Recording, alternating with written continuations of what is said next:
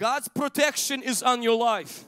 But that protection begins to lift when you step into the house of Delilah. When you step and you lay your head on the lap of Delilah. Many people will experience deliverance if they will only delete the numbers of people who are selling them drugs and inviting them to places where they get buzzed. It's very spiritual. Just delete it. Just leave it alone.